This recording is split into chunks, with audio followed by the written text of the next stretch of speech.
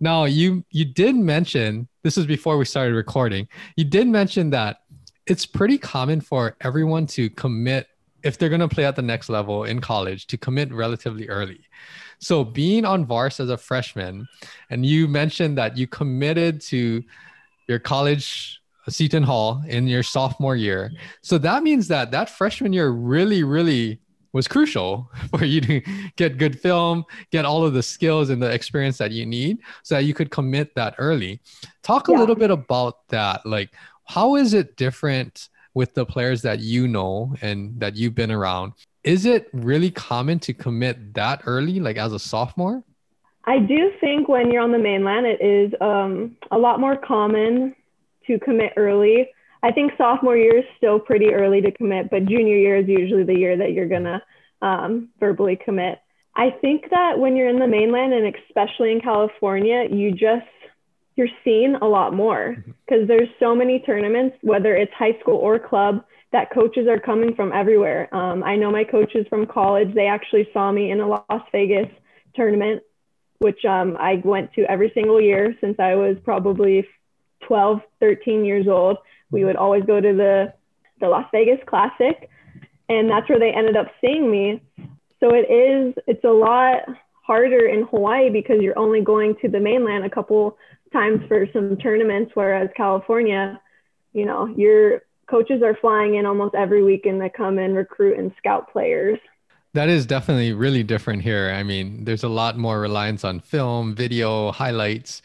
Yeah. But yeah, they do try to give that exposure with a couple times a year going to these big tournaments for these Hawaii girls. So now you got, this exposure. How did you get in touch with the Seton Hall coaches? Was it purely through the tournament and then it just built from there? Or was this something that you showed interest in that school? And what was the journey like? They had contacted my coaches and said that they were interested. And there's a couple other schools. Most of them were actually on the East Coast that were interested. So my dad and I ended up making a trip out and visiting all those colleges. I really just got along with the coaches there. It's a very small school. There's only 10,000 people, or 10,000 students, and that's pretty small for a college.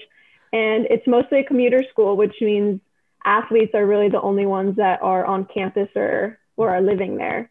We went to Fairfield, Rutgers, Columbia, Seton Hall, all in that one weekend. And I just liked, again, the coaches, the girls, what they stood for, and the personalities. That was a big reason for me as well. I felt like I got along really well with the coaches and with the girls, which is something that not a lot of people can say about either. So we came back, we talked a lot.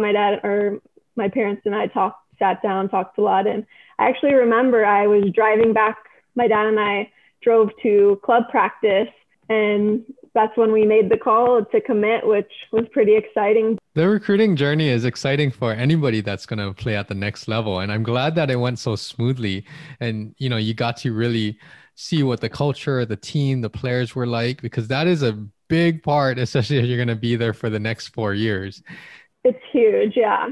Did you have any connections? Like, did you know anybody from your area or district or school that played at Seton Hall, even if it was before you?